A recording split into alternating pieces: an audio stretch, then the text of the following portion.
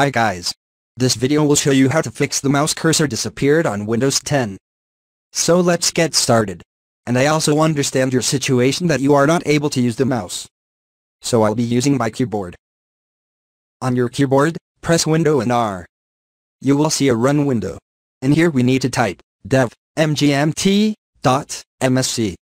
Once you do that, hit enter.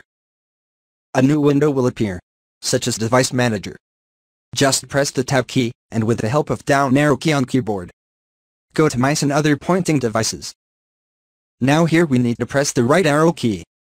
Now I get the options of Mice and other pointing devices. So I'll select my mouse cursor, which is usually for Windows 10 hit compliant mouse. So I'll select it and press enter. Now I need to press the Tab key to select the General tab. I'll select the General tab. I can press the right arrow key to select the Driver tab. And then again I will keep on pressing the Tab key to go to Uninstall device. And then I'll press enter. And I'll click on Uninstall by pressing enter. So the moment I do it, the driver has been removed. Now what I'll do, I'll press the Alt key and A. Now with the help of down arrow key, I'll select the Scan for Hardware Changes, and hit enter. It will start scanning for the device. And the driver will be installed and it will fix your problem. The cursor will appear back. And if it doesn't fix your problem, then we will move to the next step. We need to select the mouse driver again, and hit enter. Press the Tab key to select the General tab. And then the right arrow key on the keyboard. And then again, I'll keep on pressing the Tab key to go to Disable device. And then I'll press enter. And with the help of Tab I'll say yes. So this will actually disable my mouse. And I'll press enter again, and it will enable it again. So it will fix your problem. The mouse cursor will appear back. And if it doesn't, we will move to the third step. And the third step is we need to go to the Update Driver section. So with the help of Tab key, I'll go to Update Driver, and hit enter. And then again I'll press enter to search automatically for drivers. And if it shows the best driver is already installed, then I'll press the enter again to select the Windows Update here. Alright, so make sure you just select this search for updated drivers on Windows Update. And it will take another 2 to 3 minutes to update the drivers of your mouse. If it doesn't fix your problem, then we'll move to the fourth step. Again in the Update Driver. So we will hit enter, and this time we will select the Browse My Computer for drivers. With that down arrow key, I'll hit enter.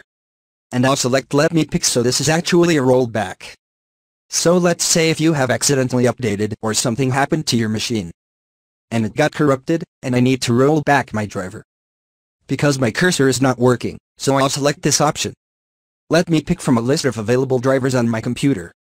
So I'll hit enter again. Now hit compliant mouse. The bottom one is already selected. So I'll press the Tab. And I'll select the top one with the help of the upper arrow key. And then I'll I'll press Tab again to select the next. Once the next is selected, I'll hit enter. And the rollback of your driver will be done, and most probably it will fix your problem. But if it doesn't, we will move to the fifth step. So the fifth step is actually a last step, which we are going to do is you need to press the Window and R key. Okay, and if you have Chrome installed in your machine, then just type Chrome. So once you type Chrome, hit enter. And Chrome will open. Here you need to type Windows 10 mouse driver. And then hit enter. And scroll it down, and look for the Microsoft website. So I have found the Microsoft website with the help of arrow key. With the help of Tab, I am going to select the Microsoft website from here. Here I just have to press enter. So it will open up the Microsoft support website. And I'll just click on down arrow key with the help of keyboard. And select the Tab again, so I'll select the 64 version. Because we have 64-bit computer, we found that 64-bit version. Then hit enter. It will automatically download a file. It is a Z executable file. Once downloaded, I will press Windows plus E to open this PC. Go to the download folder with the help of Tab. Now select the downloaded file, and press enter. Thanks for watching this video.